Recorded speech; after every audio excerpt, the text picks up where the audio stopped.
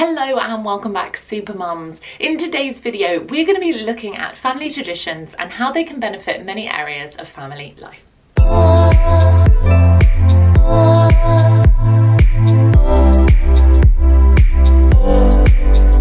As always, please make sure you are liking, sharing and subscribing so we can help more mums enjoy their motherhood.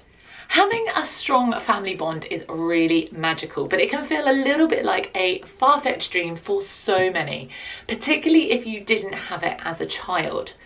A lot of this can come from trust and openness and everyone knowing where they stand in the sort of like family dynamics.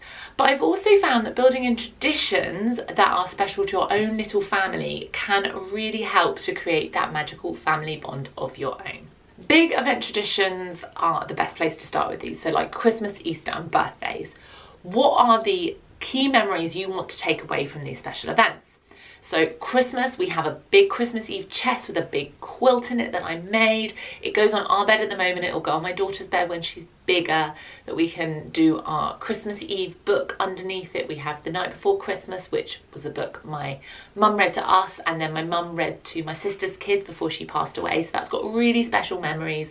We bought my daughter a really special copy her first Christmas and that goes in the chest as well. We watched the Snowman DVD while having like Christmas Eve nibbles on Christmas Eve with the rest of the family. So she's now got a snowman from the Bear Factory that the Christmas elf bought her. So she's got that in there. So we've got this whole magical chest. And this past year, we had everything in it all through December and that didn't work very well. So the box is going to stay empty and magically the Christmas elf is going to fill it up on Christmas Eve. And it's going to be a whole part of, we want to do Elf on the Shelf because I love Christmas. I love all the Christmas stuff. So there's lots of things with Christmas we're doing. Advent calendar. I hate plastic, I hate waste, I hate sugary rubbish. I'm gonna have some chocolate, it's gonna be really good chocolate. So the calendar thing was already on my mind, like from first Christmas.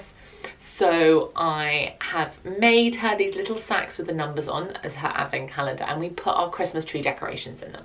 So standard Christmas tree is done in advance and then each day she can add the pretty decorations, the individual decorations on, knowing that the baubles and the lights are already there. And that's our advent calendar. Her birthday, we got a Polaroid camera, her first birthday, and we do 20 Polaroids, which is 2 films, so 10 images for film. We do 20 Polaroids over her birthday celebration, so her party, her actual birthday day, those kind of things. So we've got these 20 little memories.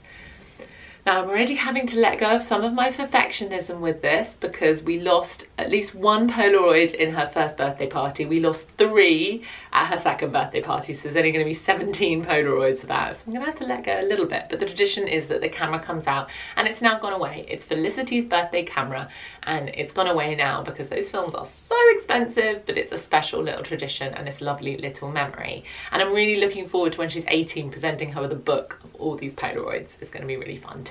One of the other big event traditions that we're trying to build in is the 3 present rule.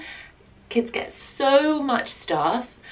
We've set her up a Just Giving account and the plan is that she will help pick a charity each year that will be her, like for people to give her birthday presents. They will donate to this charity on her Just Giving page and she'll have a record of it on her own direct Just Giving page and she'll get 3 sort of big main presents for birthday and for Christmas.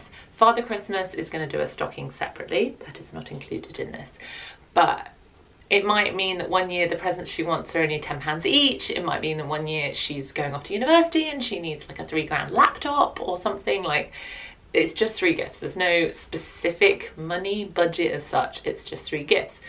And it's these kind of traditions that make, there's a certain amount of structure already. I'm not having to overthink the big events, which can be really stressful. Christmas particularly, very, very stressful. But you've already got the structure in place of these traditions. They are reducing the decisions. This is what I like, is make the decisions, the big event decisions up front, and then each Christmas you're not having to overthink it. Each birthday you're not having to overthink it. I know that we've got a couple of these traditions every birthday that are going to happen. They're going to make it feel special and I don't have to overthink the situation. These not only make the event special, but they also save me time and in some cases save me money too. So win, win, win. You can also build small traditions or like little mini routines into everyday life that make your family unit special. So some of the great examples are like no work on Sundays. We both work for ourselves, so we keep those as work-free zones. We also do family dinner 6 days a week. We have one couple dinner. That's again another little family tradition. Felicity has dinner not on her own. I don't leave her to eat it on her own, but she has dinner without us eating, and then we have a family like a couple's dinner of our own. So another little family tradition, but having those already in place makes the structure of our week so much easier, because we both know that we stop work for family dinner. More often than not, we both go back to work after she's gone to bed, but that's the joy of flexible working for yourself.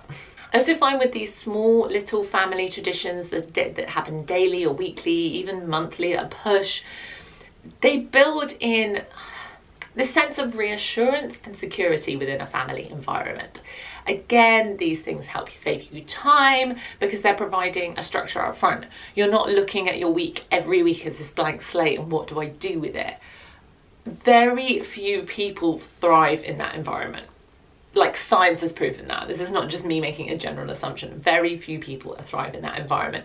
Even people that tell me they have no structure and routine tend to have something in there, like without realizing it, something that they kind of cling to. At the very basis, we brush our teeth when we get up and when we get to bed. Like, there's always something in there.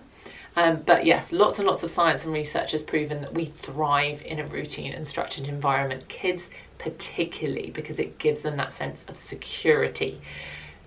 We all want to feel secure and safe. That's how we can express ourselves safely and how we can learn to process our feelings and emotions. Trying not to go into the parenting side of things here, but it's something, creating a safe space is something I definitely want to do for my daughter, because it's something I don't really feel like I had. So that's become very, very important to me. I would love to hear what some of your family traditions are, even big or small ones, whether they're like once a year things, maybe you have a tradition surrounding your holiday. Please pop them in the comments down below. They might inspire us to add some more things into our lives, or some of the other viewers as well. I look forward to connecting with you on this amazing journey through motherhood. And remember that being a super mum is all about being the mum that you want to be. Remember, don't forget to hit subscribe and turn on your notifications to never miss out on a video again.